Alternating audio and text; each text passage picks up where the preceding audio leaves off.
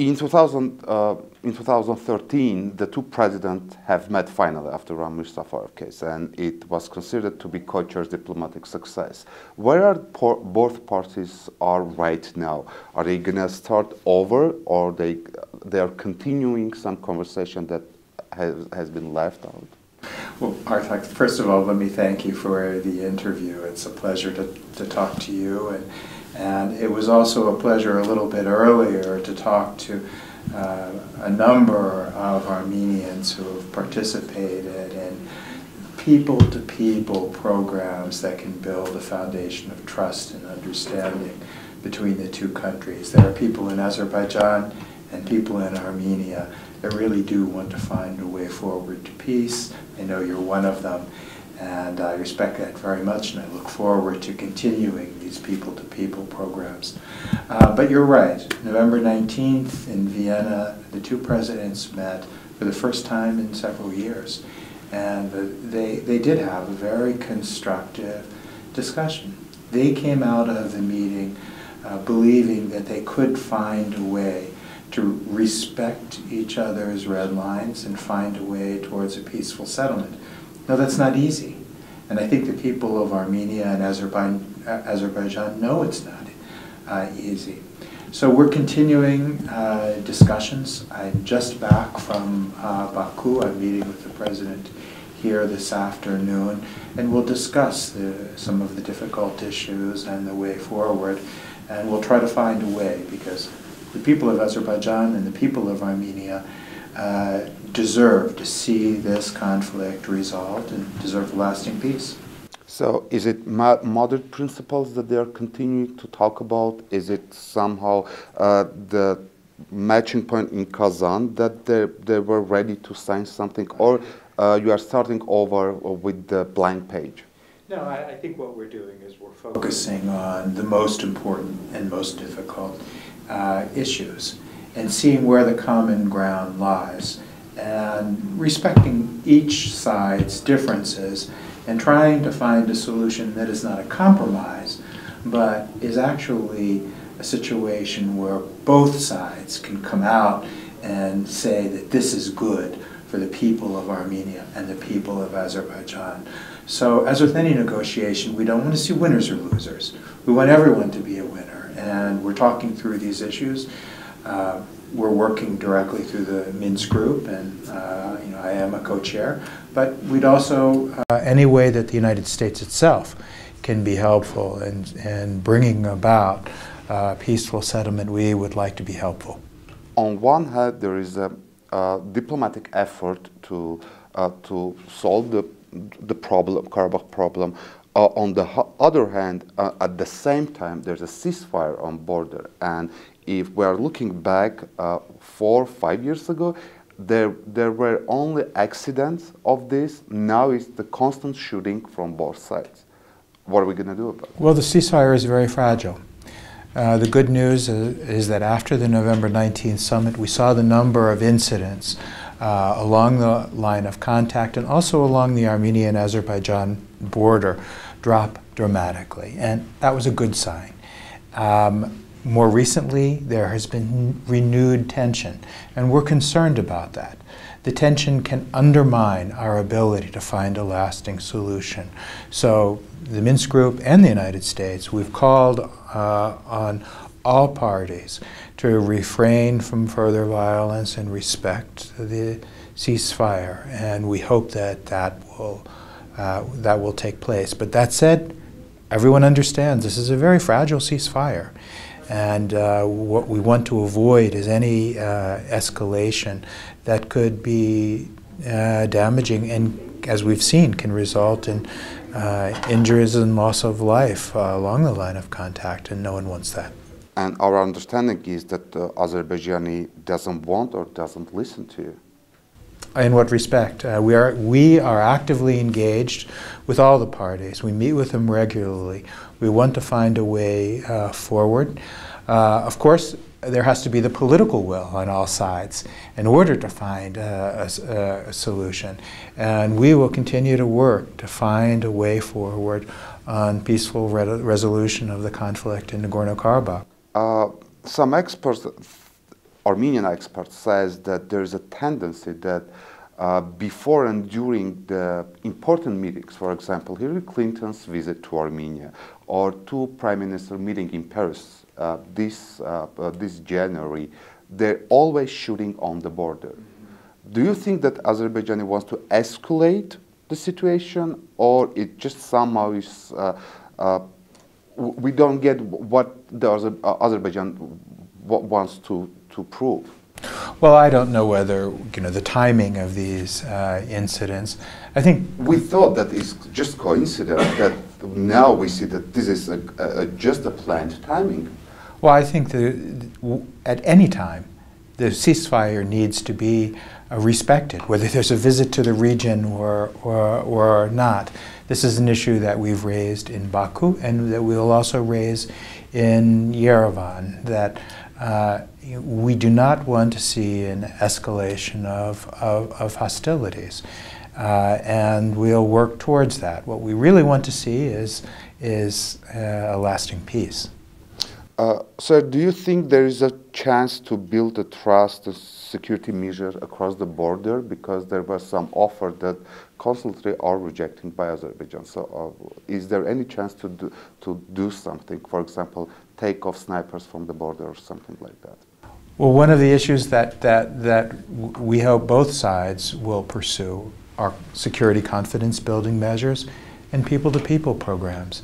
We've seen this ourselves, and we've talked about how important it is to develop trust and understanding on both sides of the border, and we need to find more programs. We need to work on those issues.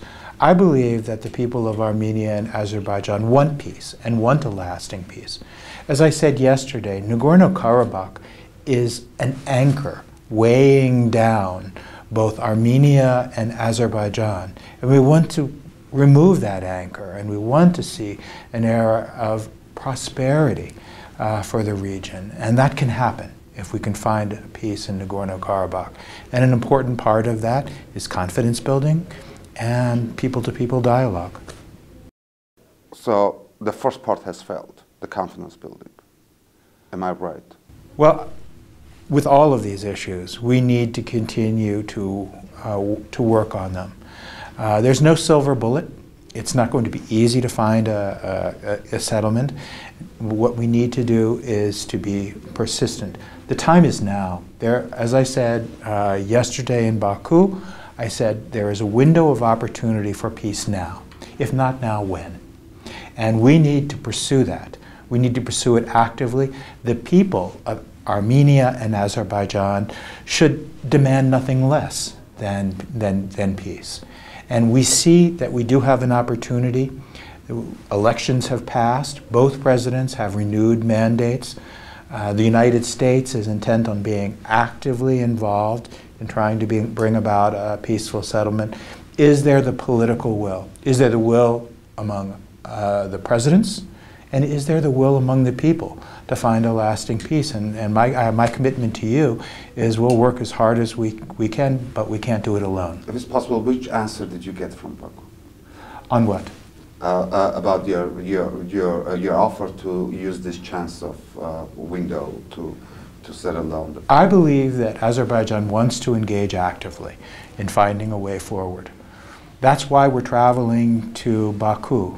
If Baku wants me back tomorrow, if the president of Azerbaijan or the president of Armenia wants to have this dialogue, we're ready. We're ready to help mediate and facilitate that dialogue. And whether that means a meeting of the presidents again or foreign ministers, we're ready to help facilitate that. It's not easy. Look, for 20 years there have been efforts to find a solution for Nagorno-Karabakh and a real, durable, lasting settlement. Now is the time for us to redouble our efforts and to find a way forward on this. And I'm ready. And my question in Baku and my question in Yerevan is, are you ready? Maybe it's not politically correct question, but in your opinion, do you think Baku wants another war? No. I believe neither Baku nor Yerevan wants to see a war. It was devastating. As I've talked to people who lived through that period of history, it resulted in a horrible loss of life. And both countries have suffered the consequences of war. No one wants to see war again. That's the worst outcome. But this current situation, neither war nor peace, the status quo, is not sustainable. And to avoid more war, we need to find a way towards a lasting settlement. And the direct answer to your question is no, Azerbaijan does not want war. And I believe here, the people of Armenia, the president of Armenia, does not want war.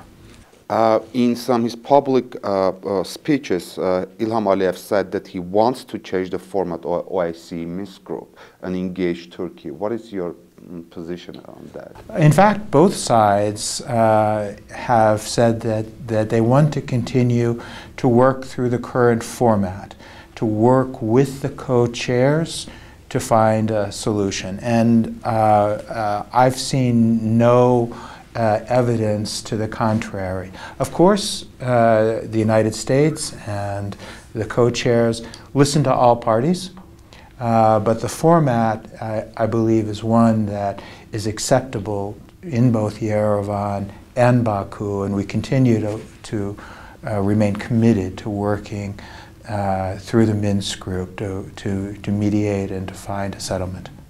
During your meeting with these participants, you said that at the beginning of this job, you thought that it would be easier than you thought. What is the different part of being co-chairman of Minsk?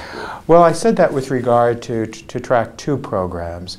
I thought that there would be strong interest in both capitals for both security confidence building measures and more people-to-people programs.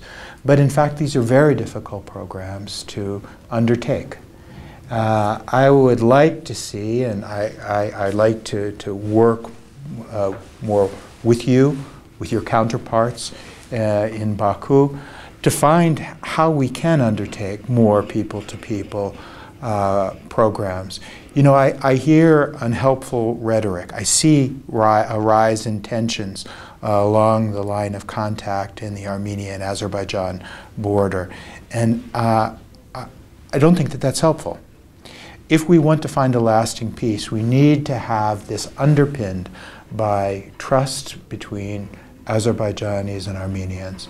And the way to do that is more people-to-people programs, more security confidence building measures, and I hope that there will be support for that from the people of Armenia and Azerbaijan. Last statement of Minsk group, and also Andrei Kasparchik had made a statement yesterday in Baku that for the escalation on the border, both parties are guilty equally. Do you think, and because a lot of the escalation comes from Armenia, don't you think that this kind of statement encourages Azerbaijan to continue to escalate the border accidents? Well, we want to discourage any escalation. Sometimes it's very hard to know how an incident begins. Unfortunately, there is not accurate reporting information. We need to rely on the sides to report on incidents, and they do regularly to the OSCE. So it's sometimes very hard to know how an incident takes place. What we do know is that there have been deaths and injuries on both sides. Of course, we regret any incident that happens along the border, and especially if it results in the loss of life. And that's why we need to work to reinforce the ceasefire. At some point, Karabakh will join the negotiation. When this will be possible? Well, we're committed to listening to all parties. I've traveled now to Nagorno-Karabakh on several occasions. I've met with the president and foreign minister. I've met with representatives of civil society there. I want to keep the channels of communication open because all parties need to be heard from in this, and I look forward to returning to Nagorno-Karabakh to continue to hear and also to do some outreach as well. I've been talking about people-to-people programs.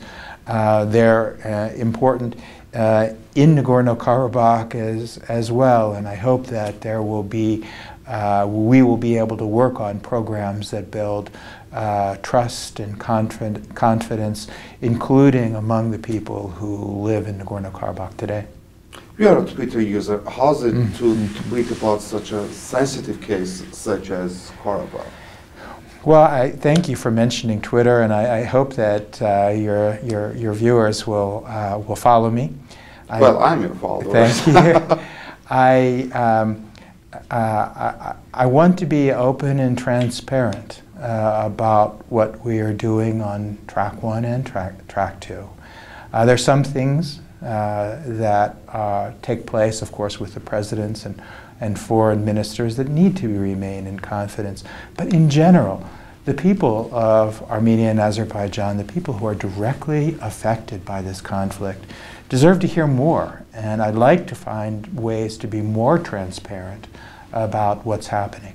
I believe that the more that people understand and the more transparent the process is, the more the people of Azerbaijan and Armenia are going to seek peace. So correct me if I'm wrong, that you are saying that both parties agreed to continue negotiations and they are ready for breakthrough for this year. Is that correct, or this is kind of your wish, not the president's? It's very difficult to put a timetable on this. The foreign ministers have met regularly. The presidents met in Vienna in November. There is a dialogue underway. Now, we're hopeful that this can lead towards real peace negotiations, and that's what we need. We need to get into such negotiations that can result in a settlement. And I'm hopeful that that can be done. Look, I wouldn't be here in Yerevan today meeting with the president if I didn't believe that peace is possible. Similarly, yesterday with the president, the United States is committed to finding a way forward on this, and we believe that it is possible to do this. If there's the political will among the political leadership, if there's the desire among the people of Armenia and Azerbaijan to find peace, we'll find it. All right. Thank you very much, sir. Thank you, Artek. All right.